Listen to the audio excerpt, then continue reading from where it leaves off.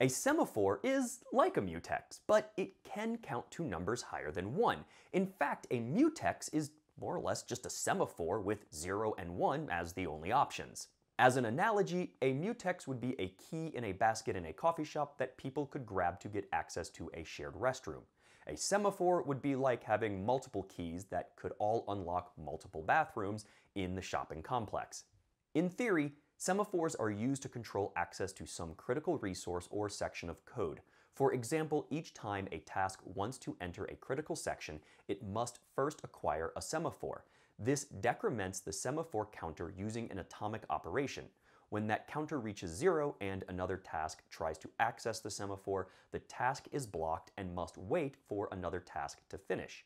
When a task finishes, it gives or releases the semaphore, which increments the counter back up to some previously set max value. Now, the waiting task can unblock, take the semaphore, and enter the critical section. In practice, however, you're more likely to see a semaphore used as a way to synchronize threads used in a producer-consumer setup like this.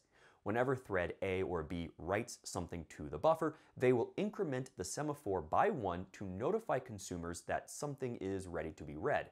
Consumer threads C and D see that the semaphore is greater than 0 and know that they can then read something from the buffer.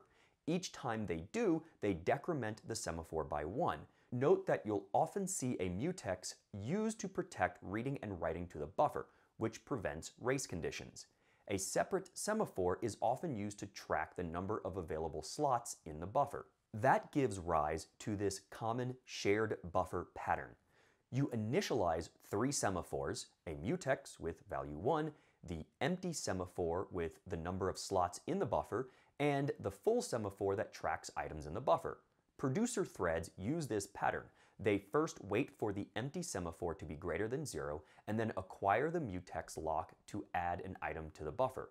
They then release the mutex and signal that something is in the buffer by adding 1 to the full semaphore. Consumer threads look like this.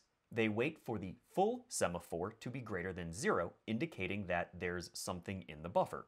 They acquire the mutex and then remove the item from the buffer. Then they unlock the mutex and add 1 to the empty semaphore, showing that there's now an empty slot in the buffer. To learn more about semaphores, check out my Introduction to RTOS series, where we dive into concurrent programming and get our hands dirty with free RTOS.